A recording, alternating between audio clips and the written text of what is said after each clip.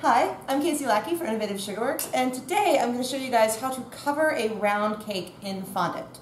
So a couple things you'll need for this. Fondant smoothers, at least two. I like these Ateco or Wilton fondant smoothers with a nice handle on the back.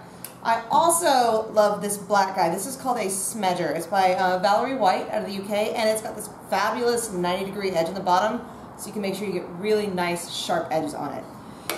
Always handy to have an acupuncture needle around. I got mine flagged so you don't lose it. And also you'll want your smoother sheets. These are the secrets to making really awesome clean-cut wedding cakes. Love these guys.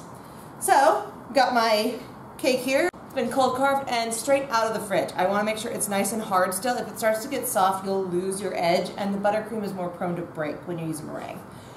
So I've got my fondant that I've rolled out already. I always transfer it to a large dowel to move it around because that way you avoid stretching it, getting finger holds and whatnot. It just makes it a lot easier to move a big piece around.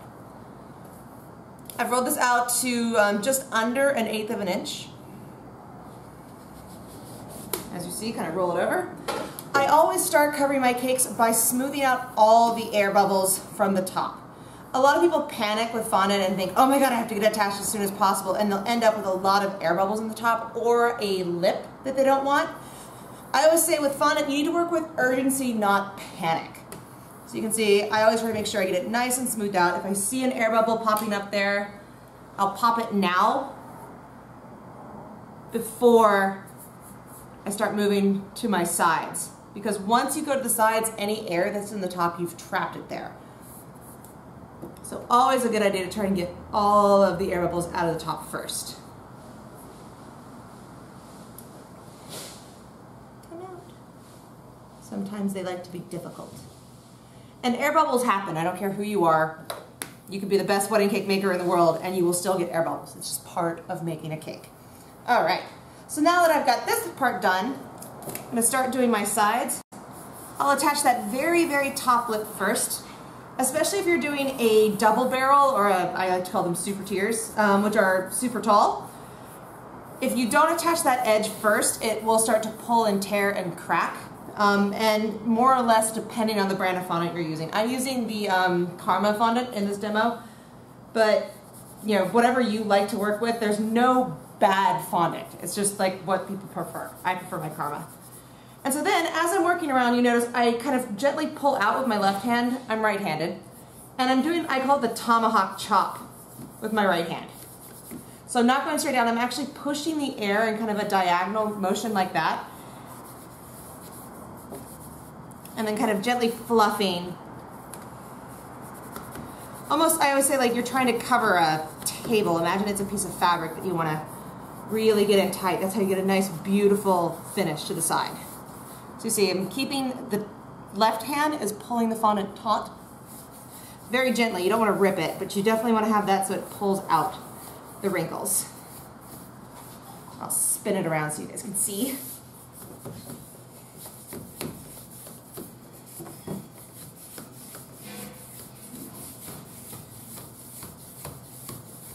As you see, I'm being very deliberate with my motion, but still soft. It's with covering a cake in fondant and doing it well, it's just practice. Practice, practice, practice. But when you come to the end, that's where you tend to get the wrinkle. And the dreaded wrinkle everybody hates is the idea of like, oh my god, I'm gonna have wrinkles and cracks at the base of my cake. That's what you don't want. To get rid of it, don't be afraid to just go fluff and pull the whole thing away. And then once again, gently pull out with your left hand, smooth with your right, and ta-da, there are no wrinkles on this cake. So then I always say, be Casey's fondant smoother hands. I don't want to touch it with my bare hands after I've gotten it attached because fingerprints, leaving marks, uneven pressure. So I always go in it with 2 fondant smoothers after I get it attached. First go all the way down to the bottom.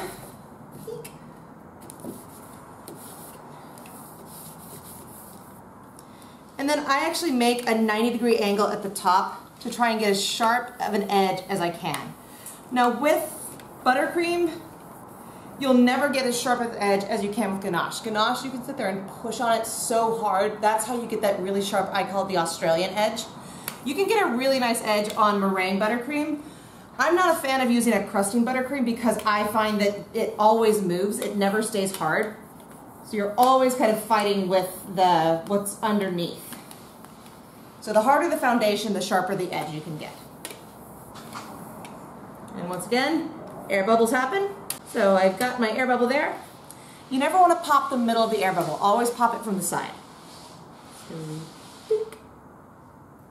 And this is where I start to use my sugar smoothers. These are way better for air bubbles than your fondant smoothers. Because you can really push around and you have control as to where you're forcing the air out of the bubble. Just like that. These are also great for really working to sharpen that edge because you can get, it's a smaller space than the fondant smoothers. And when you're going for a sharp edge, you always want to be pushing from the side up, never from the top out. If you push from the top out, you'll end up with that kind of weird lip crack thing. And anybody that's had it knows what I'm talking about. If you don't, keep working, you'll get it eventually one day and you'll be like, where did that come from? It's because you're pushing your fondant from the top.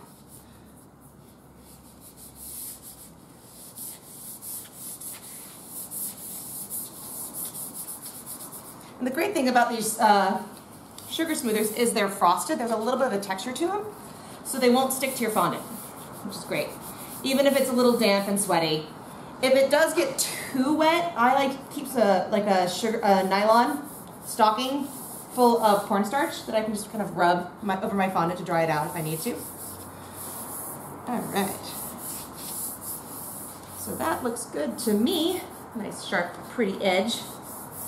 And so now, this is my favorite thing to do with these guys. I use this to laser cut the bottom edge of my cake. I used to always struggle with wheel tools because you have to leave a skirt and you can't go right next to it.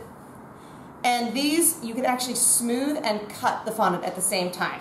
So I'm gonna go back to fondant smoother in one hand, sugar smoother in the other. And I start gentle, just going back and forth. You can do right-handed, left-handed. And if you look, as I'm smoothing, it's just gently cutting the bottom edge right next to the cake. And the best way to do it is just to do it gradually. If you try and kind of push it like this, you'll end up with an edge that will retract and it won't be as smooth and pretty as you can get. Just take your time. It's kind of relaxing just to kind of smooth away. Smooth and cut, smooth and cut. And then once you can see the table through the fondant, just break it, pull it back, and ta-da! Perfect, beautiful laser edge, ready to be stacked, ready to be gunged, ready to go. And there you go, guys, covering a cake in fondant. Hope you enjoyed and learned something. So practice, practice, practice, and you'll be an awesome fondant cover too. Bye.